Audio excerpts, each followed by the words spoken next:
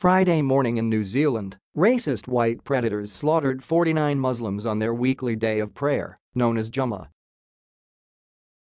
The monsters knew Friday was the busiest day for any mosque and purposely waited until that day to strike. Then, while live streaming on Facebook, carried out a heinous act in the name of Caucasian preservation.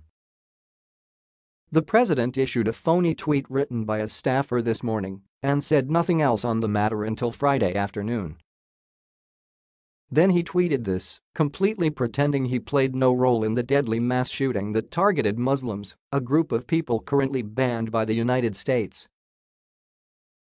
People were immediately furious over the lack of mention of the killer's manifesto that praised Trump's racist behavior towards minorities and even listed Trump's token, Candace Owens, as his #1 influencer.